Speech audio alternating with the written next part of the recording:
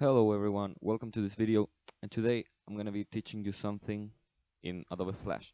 That is when you have a problem, like you're trying to fill in a drawing that you did, like you see on the screen.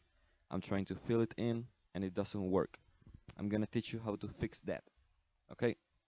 It's really simple. What you have to do is you have to go here to this little circle here.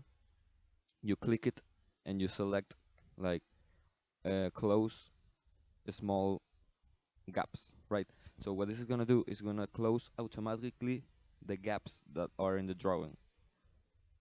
Okay, so if you select like close medium gaps or close big gaps, it's gonna close bigger ones. For example, this one is really small, but it's a gap, right? So it's preventing us from filling in the color. But if you select this option, it will fix it automatically, as you can see.